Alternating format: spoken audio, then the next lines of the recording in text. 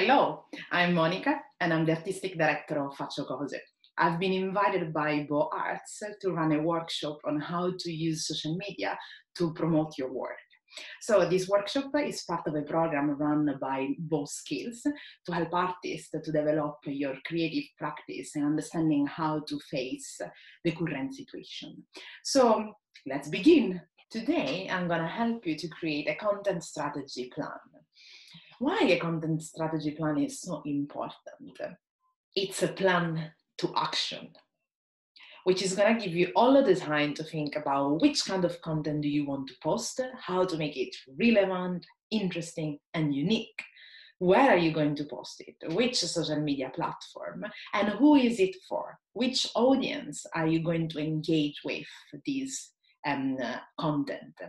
And also somehow it's going to give you a sense of empowerment in this period of time in which you might feel lost and you might feel really uncertain about the future. So you can keep on being present through the virtuality of the system of social media, and you can keep on promoting your work, promoting your art, and engage with your audience, which is so important. So in order to make a content strategy plan, the first question we are gonna answer is, who is your audience? Your audience is indeed your followers. You think that you might know them really well, but I can tell you that you perhaps don't. So you can use some insight to understand exactly how they behave and respond to your post.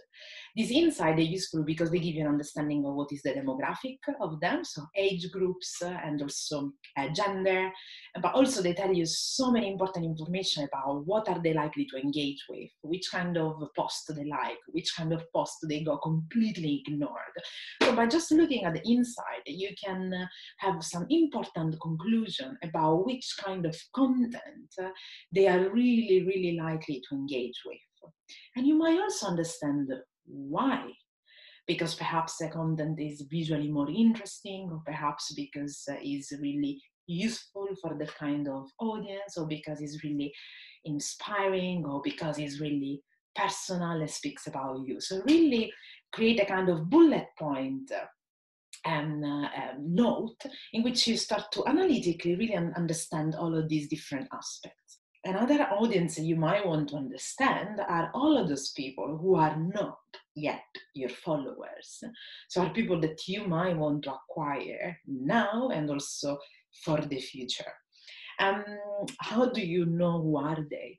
A very important thing that you can do is just to have a look at other artists, other creatives who are professional as you and who have a profile on social media. Have a look, dig in, stalk them a bit, and understand which kind of audiences, which kind of followers do they have, which kind of content are they creating for these audiences, and how likely their followers engage with them. And again, write all of this information in your bullet point. So really understand how other people are doing, because that is such a fundamental way of understanding.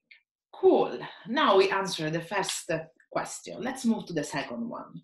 The second one is more a personal question. So it's really about you.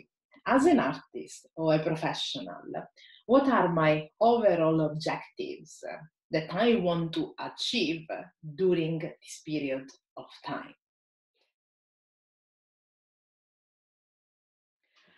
I'll give you some examples. Let's say that some of my objectives as an artist could be that I might want to sell my work.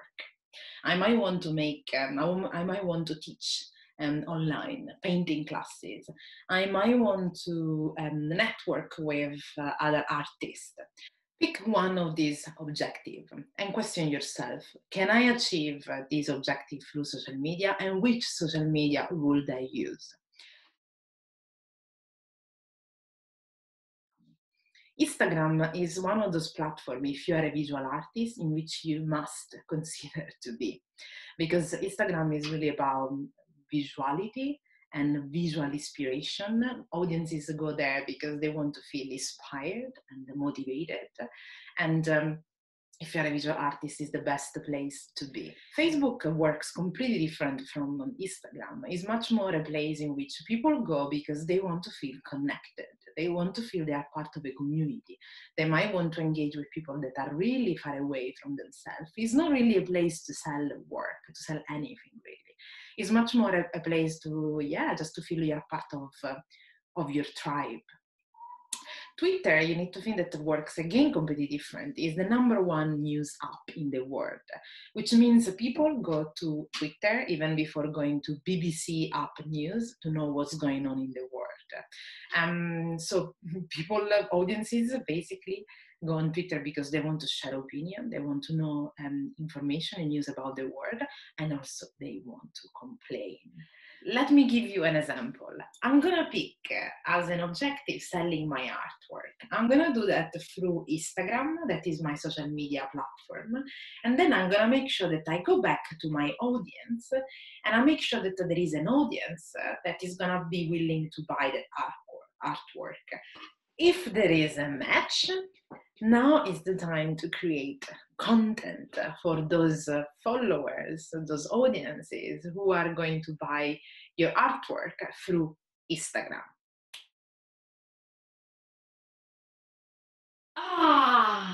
And that is the best part of it, because as a creative, you might enjoy a lot creating a content which is original, relevant, and unique. Really make sure that you go crazy about possibilities of content. You might want to not just simply put your artwork out and say, buy people, buy people, buy people, because that is not really creative, that is not really interesting, that is not really unique. Really think about alternative way of doing things.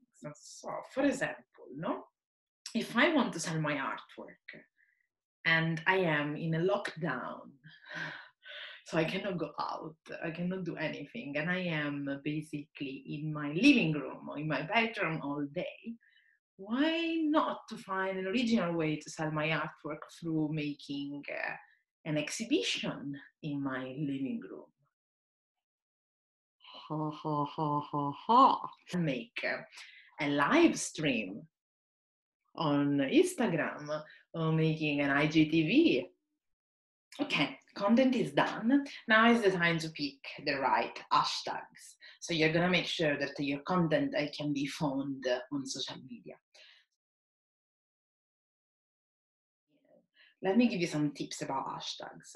So first tip is about numbers. If you are posting on Instagram in the regular feed, make sure that you are not using more than 10 of them.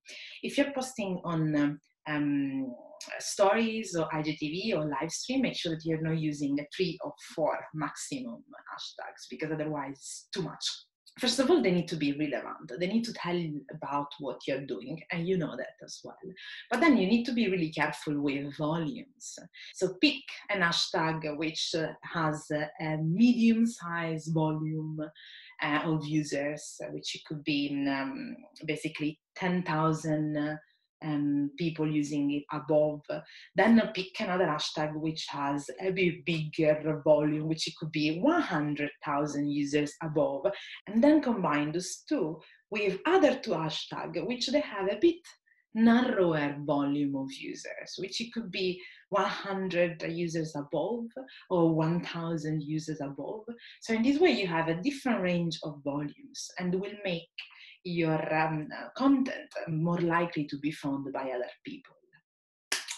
Cool. So now the next step you need to do is basically to post this content on social media. And when you do so, make sure that you consider all of the things we've spoken about, your audience, the right platform, interesting and compelling and relevant way of creating the content, which is also going to achieve your objective. And then make sure that you are going to tag us. Make sure that you mention Bo Arts and also faccocose.uk, and feel free to use as a hashtag Bo Skills. And also, you are always welcome to contact me if you have any questions, or contact Bo Arts. And I really, really hope that this workshop has been useful for you, and I look forward to do more with you.